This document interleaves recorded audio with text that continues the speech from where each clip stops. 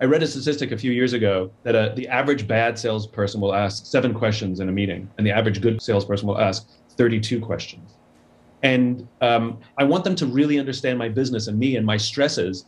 And then I really appreciate honesty.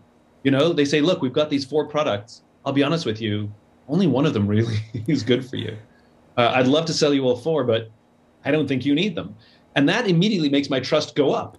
And so I'm actually become more open to all of the products because I actually feel like they're actually trying to help me.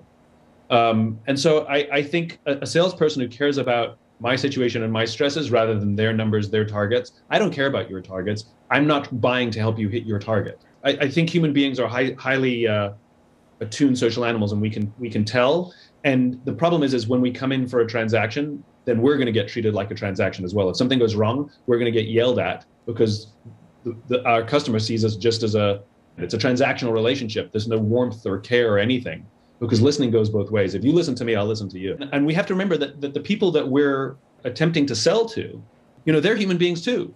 It's a real opportunity to really get to know them. And it's a perfectly legitimate question to say, how are you? And as we said, actually care about the answer. No, really, how are you? Yeah.